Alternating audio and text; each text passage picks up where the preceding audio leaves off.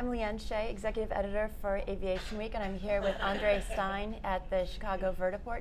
Andre is the co-CEO of Eve Air Mobility, and you just started a trial here in Chicago to test advanced air mobility. So can you tell us what's going on and what you're trying to achieve during these tests? Absolutely.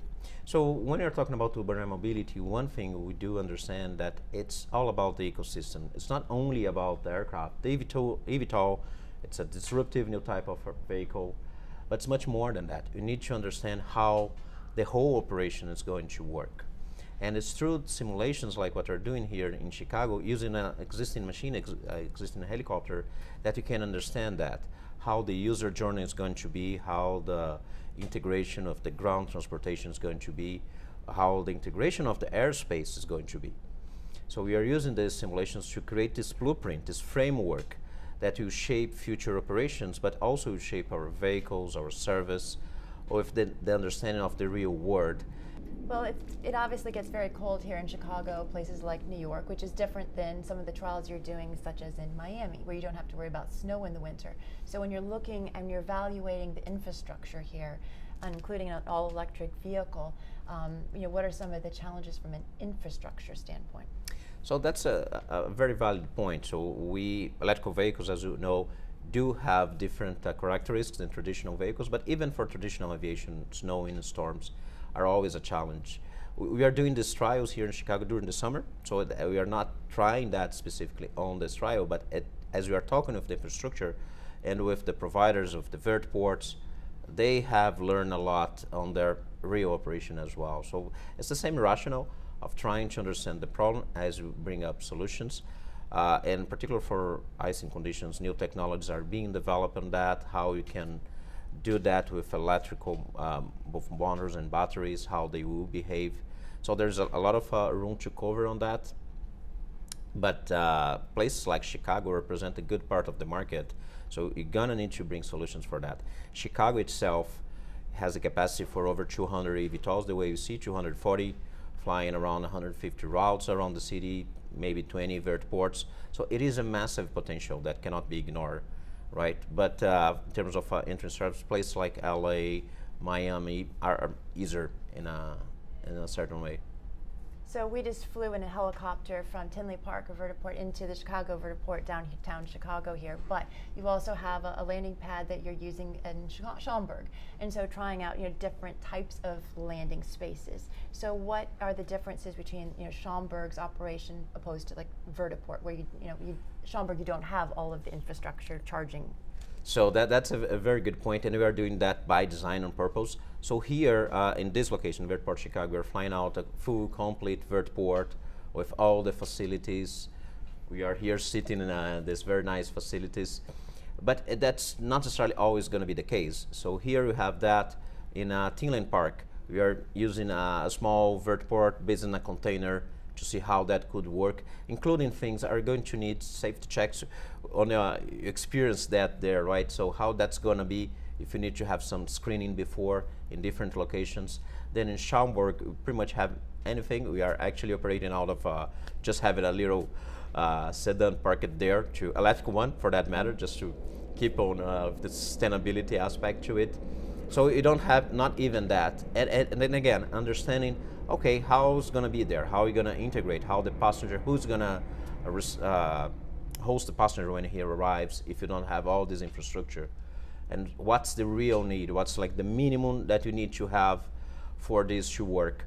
We are not verticalizing vertiports, and we believe that they will be agnostic, so they need to be for all the different vehicles that will be parking there, be it eVTOLs or even drones, sharing that space. But again, there will be different structure levels, there will be different sizes, not unlike what you see with airports today, right? You're gonna see vertiports that have several landing spots, how that's gonna work. Some hub, some spokes, where you're gonna have just one, much smaller infrastructure. Again, as you bring that real life experience to the actual vehicle and the service that go along with it, that help us to create the right solutions. And you know, Eve has done, I guess, the first concept of operation was done in Rio de Janeiro, right? And you've got one underway in Miami. There's been some in London, Singapore. So what are some of the key differences that you're learning these concept of operations between the cities? So on that, we have simulations using helicopters. We have done the first one in Rio last year. We are doing here, but beyond that, we are doing the concept of operations discussion with the community, with the stakeholders in different ones, and then that's the case of Miami, London, Japan. There are differences on the traffic management system, so there's not necessarily going to be one solution for all of that. On the flight here, we're talking about the Bravo airspace here in the US, how it works. In other areas, we have more of dedicated corridors, and you need to have solutions that integrate. So there are differences. The user experience, it's different. The expectations are different. Even even when it comes to the weather, like in the winter, you can solve the machine, but then you have people carrying heavy coats and so on. How that's going to work? So the user behavior, it's different. Geographies are different. Some towns have more rising, and we are flying here in Chicago, and we are talking about that as well. Like it's all flat ground, so it's much easier to find vertiport spaces all over the town. In some places, it's a bit harder, more high-rise buildings. So all that, it is different, but there's definitely a common backbone, and that's what we're trying to achieve. What is the blueprint that you can replicate? And doing a second simulation, it is very interesting to see that the common things, and more than just the city. In Rio, we've done specifically the airport shuttle user case, right? So we were flying people in and out the airport there. Here, we are looking at the commuting use case. So we are not flying to O'Hare by design. Of course, for the market, that's a very important market. It took me 2.5 hours to go from the airport downtown when I arrived here. But we are trying to understand the difference between that has some very specific points, where you're going to land inside the airport, it's going to be airside or not. With the commuting use case, are people actually using that just to fly around town? The answer so far has been overwhelming yes. We have a very high occupational load factor already. So you're actually selling tickets for about the pricing point. We believe you'll be there for the beginning of the operation, around $100 for each mission. Here they are around 30 miles by ground or 20 miles by air. And that, again, shows that difference in things like price elasticity, user behavior, the airspace, not only the conditions, but the regulatory environment that will be different from different countries. But the backbone, the blueprint is there and tends to be common. That sounds good. At Farnborough, Eve announced the first full mock-up of the interior. When should we expect the first flight? Is it still on track? We're going to enter in service in 2026, right? So, and that's one lesson we've learned from previous programs. That's where you need to put our focus.